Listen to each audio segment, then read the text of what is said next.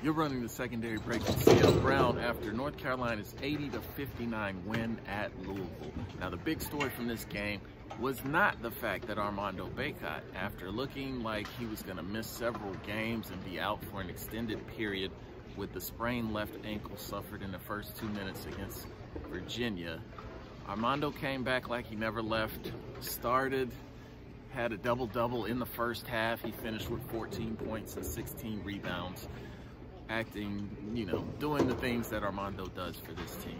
The bigger story to me was kind of the people that are in the supporting roles. You had Puff Johnson, who started in place of Pete Nance, who missed his third straight game with a back injury. Puff had 12 points, including 2 big three-pointers during the second half run that essentially knocked Louisville out, got the lead up to 16, and it was never close after that.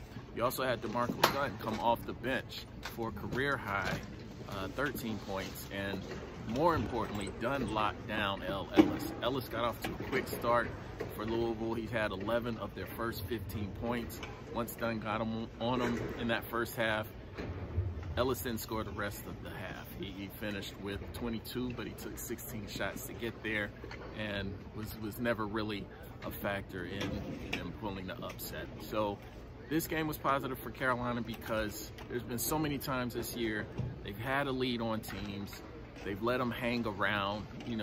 Some of those games they won, some of those games they ended up losing, especially against the better competition. So this was the first time it seems like that they had a bad team down and kept them down. So that's certainly something Hubert Davis wants to see continue as they move forward with Boston College up next. That'll do it for the secondary break.